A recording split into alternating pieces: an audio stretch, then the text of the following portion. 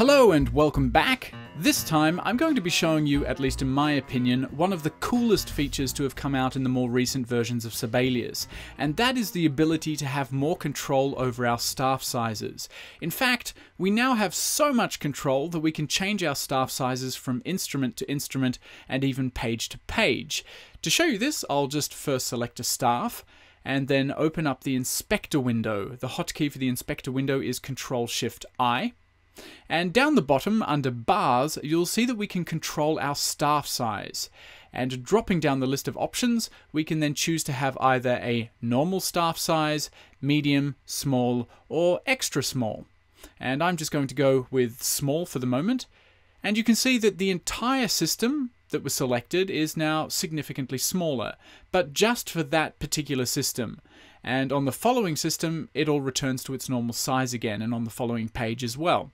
And this small staff size that I've just chosen is actually the same size that osseous staves use, which is good to know. Now, I don't necessarily have to use the sizes that are all listed here.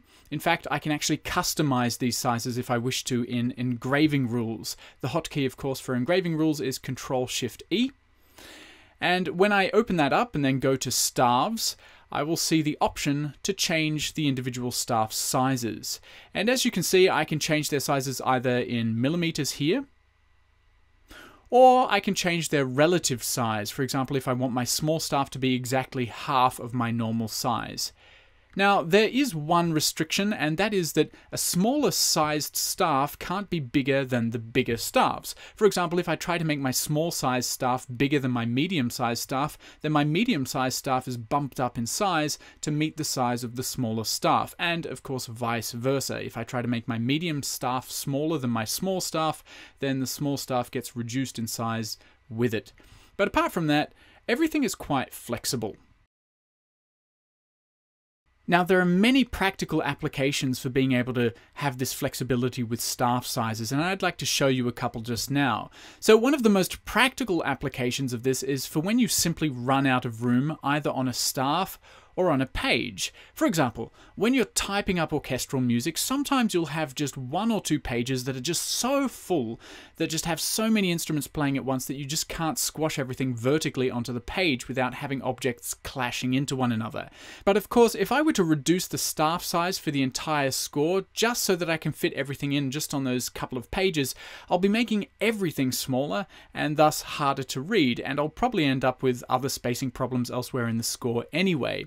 So with this feature, we can just select everything on our questionable page, and in the inspector window, reduce the staff sizes for that page only. And of course, we don't want to reduce the staff size too much because it'll just look really weird. We want to reduce the staff size just enough so that we can fit everything on the page. But please keep in mind that this should be just for particularly tricky and sticky situations. If you're having to use this all of the time throughout your score, well, you should probably readjust your score staff size. A similar circumstance is when you run out of room horizontally on a single staff, like in the example I have open here. Sometimes you'll simply have so much information on the staff that it doesn't really fit across the system horizontally and contains clashes.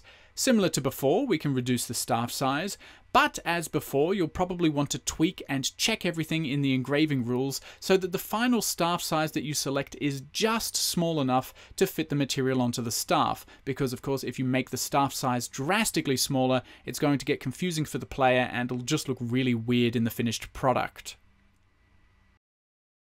So the last practical application of flexible staff sizes is for creating instrumental parts for chamber music. For example, here I have a piece for piano trio, and this of course would be the score, but let's say that the piece is quite difficult and that you want to include the other instruments in the individual parts. For example, if I wanted the violinist to be able to see what the cellist was playing and vice versa. In the Parts tab, I'd first click New Part, and then make a new part out of both violin and cello, so a combined part. I would then select all of the staffs for one of those instruments. I'm going to choose the violin, open up the inspector, reduce the staff size for that instrument, and then this particular part would become my cello part. So the cellist can now read what the violinist is also doing, but the violin part isn't too dominating. And of course, I could also do the same for the piano part, but for this particular case, I probably wouldn't make an extra piano part. Rather, I would just make a copy of this document and transform the score into the piano part by simply selecting the top two voices, opening Inspector, reducing their staff sizes, and that's pretty much it. This way, all of the instrumentalists know what the others are doing, but hopefully they're not too distracted by the additional staves. And as I said before, you probably only need to do this when the music is really complicated and communication in the ensemble is a bit of a challenge. So, there you have it. That's a brief overview of some of the potential of having flexible staff sizes at your disposal, and I'll catch you in the next lesson.